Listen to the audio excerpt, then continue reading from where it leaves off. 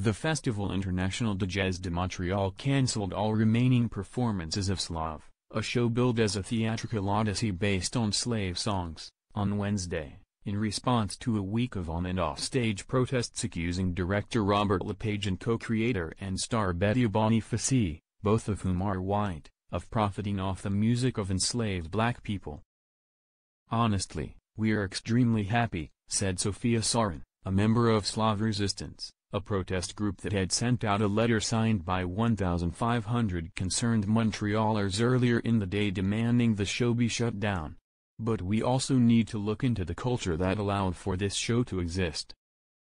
SLAV made headlines across Canada last week after a local hip-hop artist named Lucas Charlie Rose organized a protest outside the first performance of the show at the Théâtre du Nouveau Monde, TNM. Speakers at the protest denounced Lepage, Canada's best-known stage director, and Boniface, a popular singer who performed on the soundtrack for the Oscar-nominated film The Triplets of Belleville, as racists. Musical artists performing in the Montreal Jazz Festival continued to speak out against SLAV, which featured a majority-white cast playing enslaved people across history, this week. Nomadic Massive, a local hip-hop group, criticized the show and wore t-shirts with the words "Faites mieux, do better," during their outdoor set at the Jazz Festival on Monday night, while the next day, African-American singer-songwriter Moses Sumney pulled out of the festival entirely and instead headlined his own sold-out concert off-site.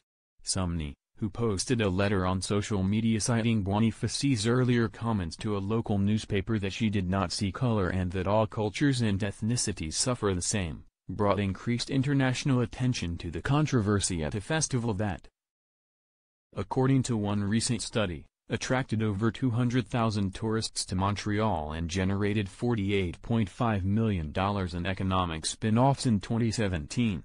His online supporters included Win Butler, the lead singer of the Montreal-born band Arcade Fire, who tweeted, "Wake up Quebec, and listen." The Festival International de Jazz de Montréal had initially defended SLAV in the face of the protests. The show was the subject of heated debate in Quebec between those who felt it was misguided or cultural appropriation, and others who accused protesters of censorship. Few commentators actually got to see SLAV firsthand, however, it was only performed a few times before a string of performances were called off due to a broken ankle suffered by Boniface, the festival had said in releases. The Jazz Festival's announcement on Wednesday was a U-turn from previous communications.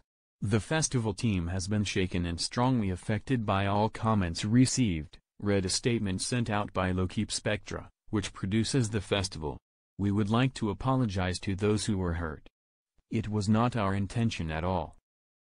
The festival said the decision to cancel had been made with Boniface, but did not mention Lepage, and referred journalists to his company Ex Machina for comment. A statement sent out by Ex Machina said that Lepage was currently working on a new creation but promises to react to the controversy surrounding the show SLAV before the end of the week. As for SLAV Resistance, Sarin notes that the letter sent out on Wednesday listed a number of other demands she hopes will continue to get attention. Signatories have called for Ex Machina, the TNM, the Jazz Festival and public funders to dedicate more resources toward artists from Black, Indigenous and other communities of color, and ask the Quebec Premier and Minister of Culture to rectify the present racial inequalities in public funding for the arts in Quebec that has led to productions like SLAV.